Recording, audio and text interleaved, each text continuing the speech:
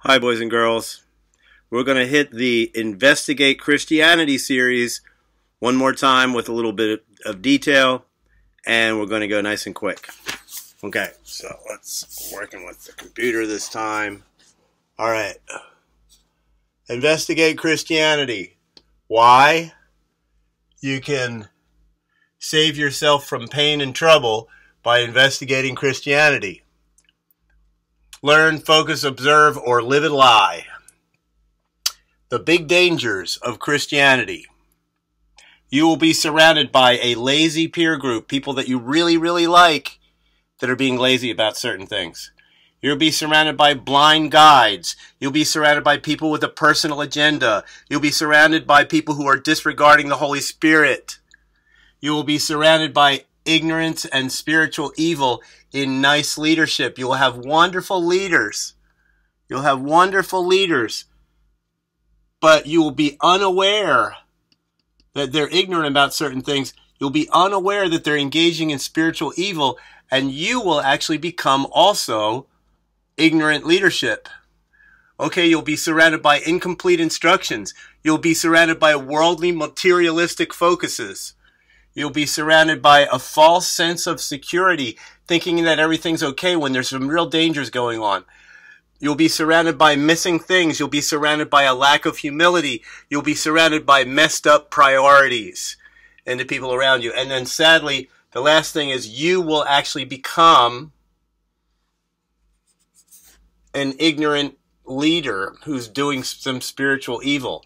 Not total spiritual evil, plenty of good things, but some spiritual evil mixed in, which is like sprinkling a little cyanide in some water. Okay, and we're going to cover these topics in a series. Honesty times, proofs that Jesus is God, the two great gifts from Messiah, which are the Holy Spirit and the teachings, the apostles' teaching. If you hold to my teachings, if you hold to the things that I taught the apostles, if you hold to the things that were in place for the first 300 years, if you hold on to my teachings, then you're really my disciples. You can have the Holy Spirit, and I can say to you, go away, I never knew you, because you didn't care about my oral tradition, my teachings, the things that you are supposed to be doing day to day in your homes and on the street. We're also going to study the mechanics of the spirit realm, the different types of spirits. We're going to study the two kingdoms, the world cosmos kingdom and the heavenly God kingdom. And they are at war against each other. They hate each other. If you hate your life, do not love the things of this world. Okay. And we are going to be called to observe and experience miracles on the street ministries and leaders. We're going to be called to observe and experience personally the multiplication ministries, Zume Project, Curtis Sargent. We're going to be observing and experiencing the early Christian writings, the ante-Nicene writings. Check out scrollpublishing.com and YouTube. Now, here's why. Here is why. Danger. Danger. You are in the freedom of religion zone. You are in the freedom of religion zone. They're not going to chop your arm off because you're carrying a Bible. You are saturated with information, true information about God. The advent of the internet makes you so responsible to know exactly what you need to be doing.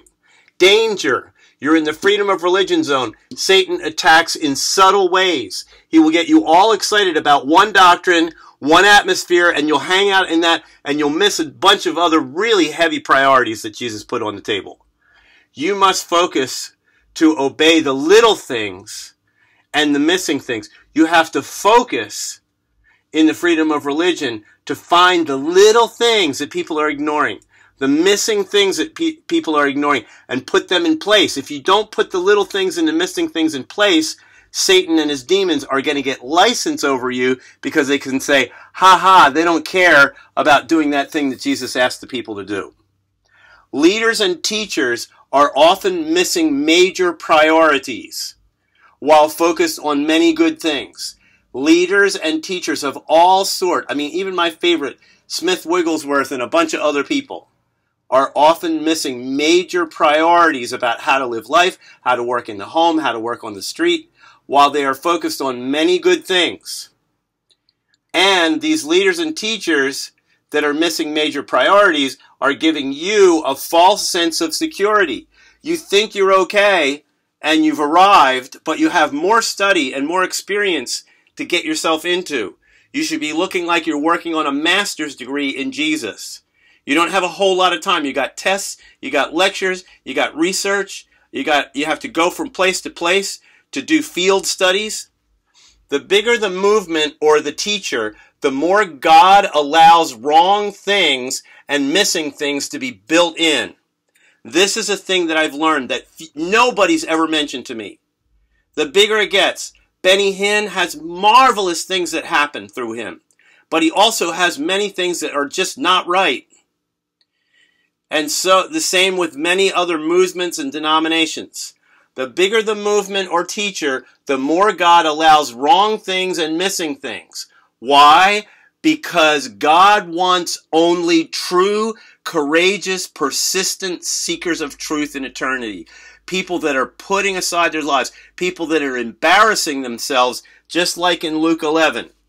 God is not going to come down and give you tortilla chips for your party just because he's your friend. You need to bang on the door. You need to be courageous and persistent in learning stuff. And if you just hang out with your favorite leaders and teachers and chill in your denomination, you're missing major priorities, and you've got a few good things, and you have false sense of security, and God is allowing wrong things and missing things to be in your life because he is trying to figure out who is really the true, courageous, persistent seeker of truth and eternity. 1 Corinthians chapter 3. You're saved. You're saved. You're rescued into eternity. But now you're building. You're building a building. You're building a building, and you can build with cheap materials that God will burn away because he only wants true, courageous, persistent behavior. So when you get the gold and silver and precious stones, it's because you have made an emotional payment to keep moving and keep checking out, keep observing things, understanding the teachings, understanding the mechanics of the spirit realm and the battle between the two kingdoms. You cannot just chill out and think everything is okay. And you must investigate Christianity. If you are a person who's standing outside of Christianity because it's stinky, I don't blame you, but you need to investigate because the proof that Jesus is God is very, very heavy, and it's a benefit to you. It's a wonder to you. God is your business advisor. God is your relationship advisor. God will inject you. The kingdom of heavenly God will inject you with peace of mind while everybody else is going crazy. This is Investigating Christianity. Check it out. Come on. Yippee. Yahoo. This is the good stuff. This is the results of 24 years of just sitting in the church mess in America and observing and doing my best to help. And God saying, see how wrong this is? And I'm like, well, should I say something? It's like, no, I'm just showing you the lay of the land. There's a lot of ruin and a lot of wicked stuff that's going on because so much is being ignored. And so, come on, we're going to do this. We're going to do this. Thanks for listening.